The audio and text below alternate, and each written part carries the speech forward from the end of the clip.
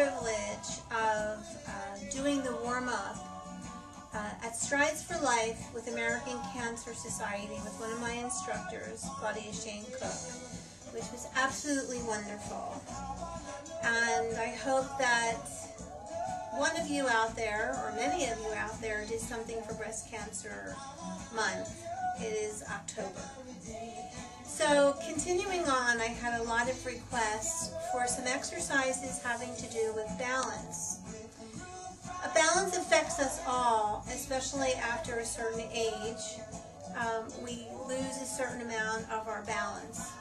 But especially if you've had any kind of breast cancer surgery, lung surgery, prostate cancer, testicular cancer, or any type of radiation or surgery that can shorten your muscles, can shrink and cause scar tissue, can actually change your posture. So you might find yourself with one shoulder higher. So you should take a look in the mirror, actually at your posture, and see if you are one of those folks that have one shoulder higher. It happens to many of us. Even without the surgery or radiation, it can happen to you as time moves on and we get one shoulder higher. And this particular exercise is going to help your balance, your posture, and correct a lot of the issues that you are having. It came to my attention by one of my instructors in Korea, Young Soon, which I have to thank very much for that. And the prop that I'm using is a golf club liner, which is not hard to get if you go to any kind of pro shop or golf shop. They sell them. It's for golf clubs when they put them in the bag so that the golf clubs don't touch one another. They're not expensive to buy, and if you have trouble finding them, you can contact me and I will give you the phone number and website where you can buy them. You can contact me at my website at www.gohealthysteps.com and use the contact us and you will get right to me. So one of the things I want you to do, and I love this, don't use anything like a pole or a dowel because they contain weight. The one thing that's great about this is it's not weight bearing, which is very important. It's smooth so you can clean it. And also, it doesn't give you any kind of wood, so you're not going to get any wood chips in your hand, which may cause infection. And if you have a lymphedema sleeve, it's not going to catch on anything. So this is a pretty great tool. And as I said to you, it's not very expensive. So this is how you're going to use it. You're going to bend your elbows, and I'm going to turn sideways when I finish talking to you so you can see how I'm using it. You're going to bend your elbows, and it's held chest high. Now, if your shoulders are not even, when you pick it up, you're going to want to do this because that's how your shoulder might be. And you don't do that. You're going to hold it like this. So maybe getting in front of the mirror the first time might be a good thing, okay? So make sure you're even. Now it may feel very funny to you because this is not how you've been standing. You've been standing perhaps like this and not even knowing it. And the spine is a very flexible thing, so it's something that we can fix. You might want to have a chair next to you so that you can lean against it for the exercise, so that if your balance is a little off because it's the first time your shoulders are equal and you might want to fall or lean, you have the chair against you. So I'm just going to turn sideways so you can see how far out my hands are. See, they're about this far out. My elbows are bent.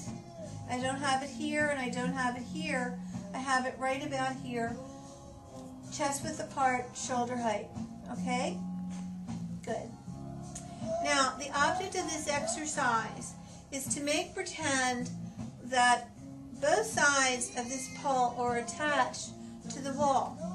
So it isn't freestanding. I know it is, but I want you to mindset yourself that it is not. And when we do this exercise, we're going to stare straight ahead at an object, but we're still going to see the pole in our vision. So this is a very mind-controlled exercise, and you need a lot of concentration for it. So I'm just going to give you a sample of it. My pole is attached to either wall. I'm going to stare straight ahead. Now, even though I'm staring straight ahead, in my vision, I am still seeing the pole. Okay, so you understand that theory. Don't break it. Just really concentrate on it. We've had people with Parkinson's and MS do so well with this, because I want you to really concentrate on it. All right? So the camera's going to have to go down to my feet now, but I'm still going to talk to you about what you're doing with your hands, all right? So with our feet, I want you to lift up on your toes, up, all the way up on your toes, and down. Now remember, you're concentrating, looking straight ahead, still seeing the pole in your vision, and it's attached to both sides. Now, if you think you're going to lose your balance, I want you to squeeze that pole harder, as if it's attached. Squeeze it harder, and lower down. Good. Now, up on your toes again. Good. Stay there. Now, lift up again on your toes. This will be the third time. And down. Now, on the fourth one, I want you to hold on your toes. Good. For as long as you can. Remember, squeeze the pole hard. Remember to look up and over the pole, but still see it in your vision. Pretend that it's connected to both sides. Stay there. Stay there. Squeeze the pole. Stay as long as you can. And lower. Good. I'd like you to do that up to 4 sets, whatever you can do. Excellent. Now the next exercise I'm going to give you, I would like you to lift your leg. Point first, then lift your leg up in the air, and again looking up and over your pole, have it attached to the wall, squeezing it, balance. Good. And down. Same leg. Touch it to the side first. Lift it. Hold it. Hold it. Very nice. Now the same thing. Touch it to the back. Lift it.